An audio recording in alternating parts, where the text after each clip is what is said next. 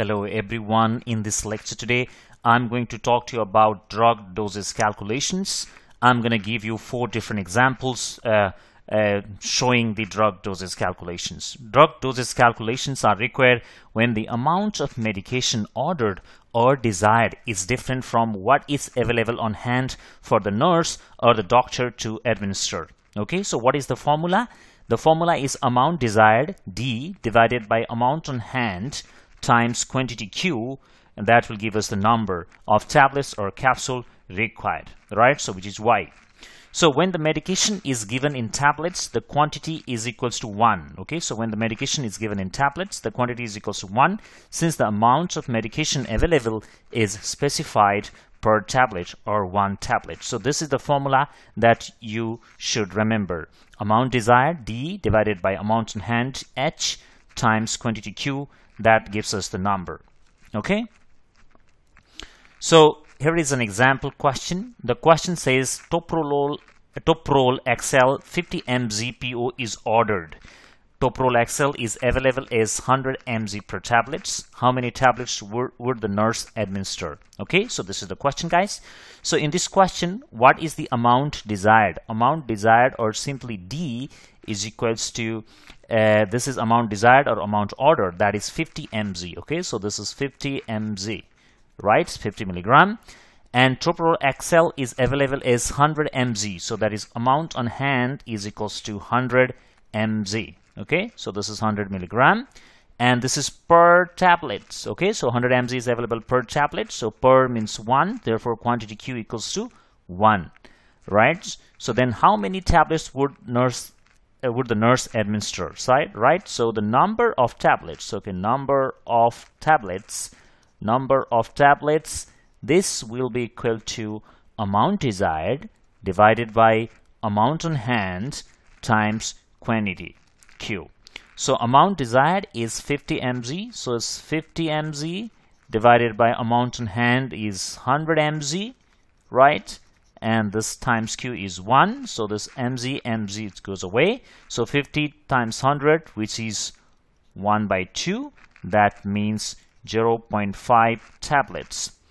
Therefore the nurse is going to administer half of the tablet to get this 50 mg, okay, desired dose. All right, so let's move on to next example, guys.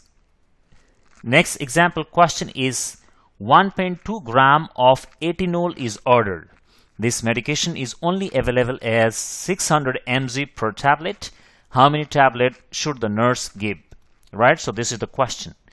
So here the amount desired or amount ordered, okay, amount desired or amount ordered, that is D, which is actually 1.2 gram.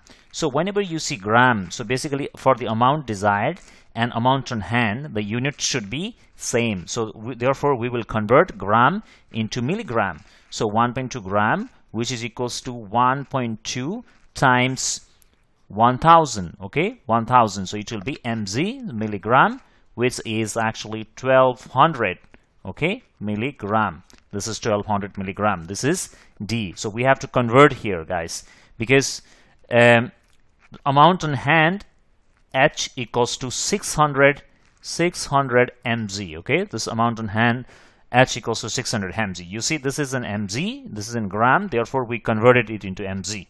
We could have also converted it into grams, but it's good. It's bad. I mean, we can do any one of these things, but you simply convert it into milligram. Okay, so from gram to milligram, right? So we have here amount desired, we have here amount on hand, and now next thing we need is the quantity Q. It says 600 mg per tablet. Okay, so per tablet, that means quantity Q is equals to 1, that is 1 tablet. So how many tablets should the nurse give? So that means the number of tablets, okay, the number of tablets, that will be equals to amount desired divided by amount on hand times quantity Q. So the amount desired is 1200 mg, right? And amount on hand is 600 mg, milligram, times quantity Q is 1. So mg, it goes away. 600 times 2 is 1200. So the number of tablet the nurse should give is 2. Okay, therefore the answer is 2 tablets. All right, so let's move on to next example of drug dosage calculation. So it is a little bit different, guys. Okay, so the question is dilantin 125 is available as 125 mg per ml. Dilantin 0.3 gram PO is ordered. How much should the nurse administer to the patient? Okay, so amount desired or amount ordered is how much? This is 0.3 gram. Like I told you, whenever we see in grams, so we just have to convert it into milligrams. So then what we do, we just multiply 0.3 times 1000, because 1 gram equals to 1000 milligrams. So this will give us 300 milligram. Okay, this is 300 milligram.